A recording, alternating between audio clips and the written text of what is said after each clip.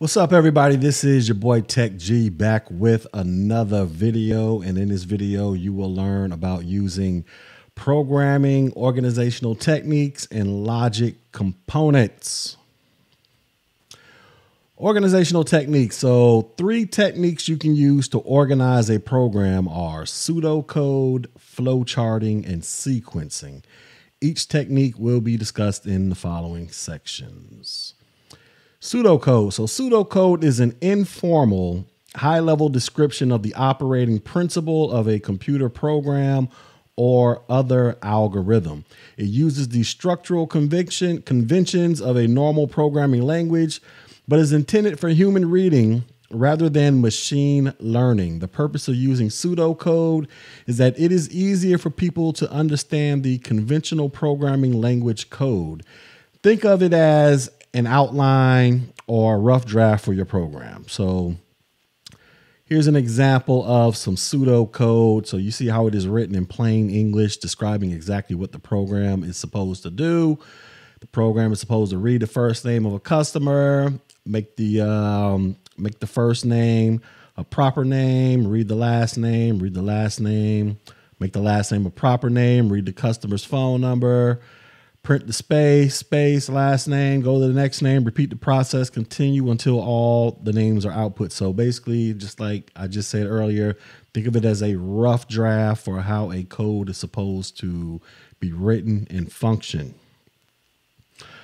Also, the purpose of pseudocode is so that you can help make sure that both programmers and non-programmers agree about what the program's goal and the basics of how the task should be done. So here's an example of a refined pseudocode example after you have consulted with other programmers and managers. So essentially, we took that rough draft and now we're refining it to make it sort of look more like how code might look, depending upon what language you use, of course, to code this thing up. But if you guys want to learn how to write in pseudocode, you can visit the WikiHow page titled How to Write Pseudocode, and it teaches you how to create a pseudocode document for your computer program. Flowchart concept. So a flowchart is a type of diagram that represents a workflow or process. A flowchart can also be defined as a diagrammatic representation of an algorithm, a step-by-step approach to solving a task. There are many visual diagramming products available to help you visualize your program. Here are some of the traditional flowchart shapes used for programming concepts. So you will have, when you're out there designing stuff, if you want to represent what a process would be in the chart, you would use the rectangle. A decision will be a diamond. Data will be a parallelogram. Start and end will be a capsule. And a database will be represented by the shape of a cylinder. Let's talk about sequence diagram. A sequence diagram in the context of Unified Modeling Language, or UML, represents object collaboration and is used to define event sequences between objects for a certain outcome. A sequence diagram is an essential component used in processes related to analysis, design, and documentation. A sequence diagram can be drawn using visual diagramming software like Visio.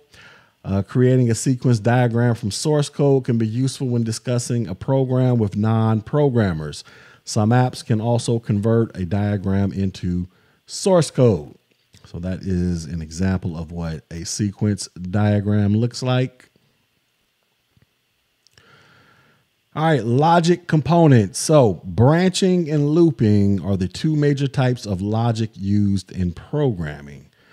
Let's talk about branching. So branching involves choosing between options based on one or more variables. And as you can see in the picture here, it should be pretty self-explanatory. So you go to question 1, either the question's right or it's not, yes or no, and you just flow down the path until you get to your final destination. Next, we have looping. So to enable code to run as many times as needed until a condition is no longer true, you can use a technique called looping. In Java, there are 3 types of looping. You have a while loop, a for loop, and a do while loop.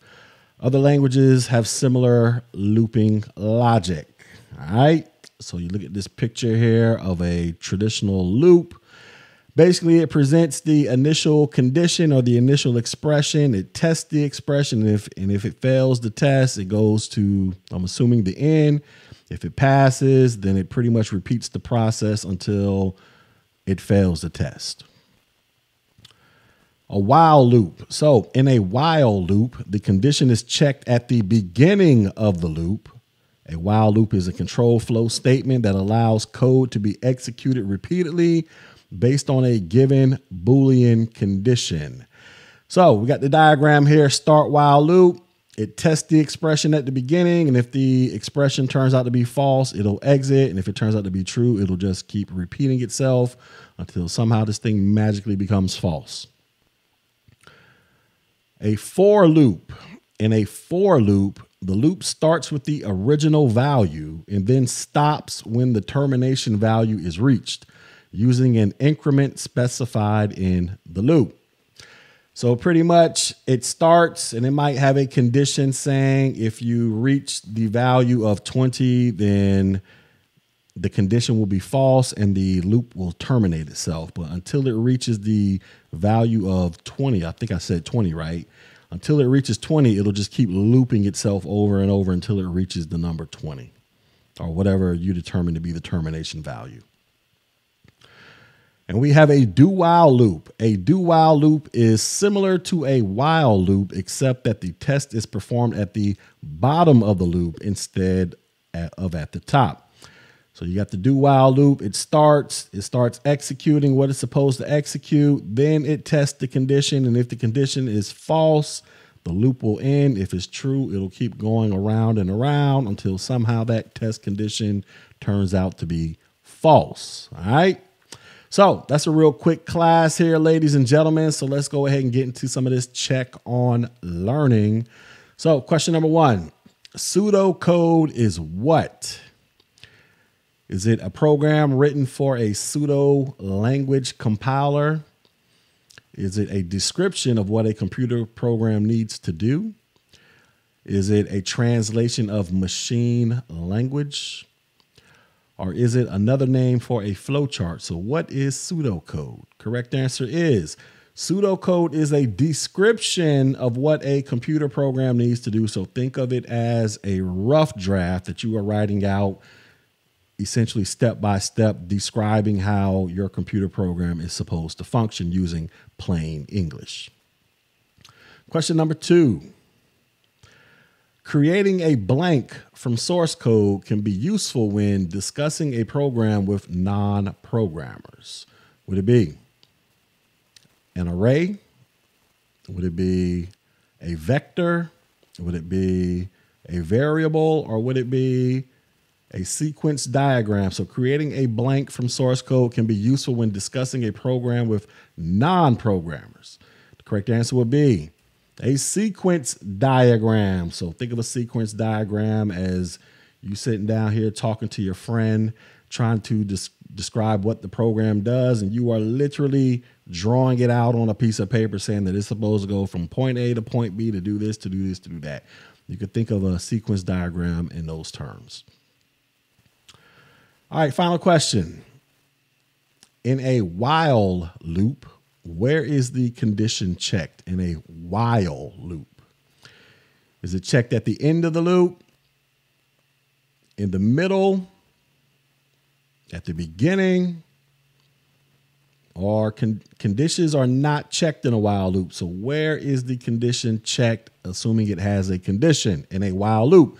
The correct answer is it is checked at the beginning. So remember, in a while loop, it's going to tell you, let me go back up to it so you can see. Let's go to a while loop, ladies and gentlemen. All right, here we go. So remember, in a while loop, it's going to start the loop and then it's going to test the expression. And if the expression turns out to be false, it will terminate the loop. If it turns out to be true, it'll keep the loop going.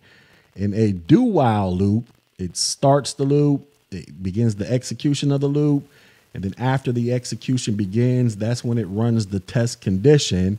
And if the test condition is false, it'll end the loop.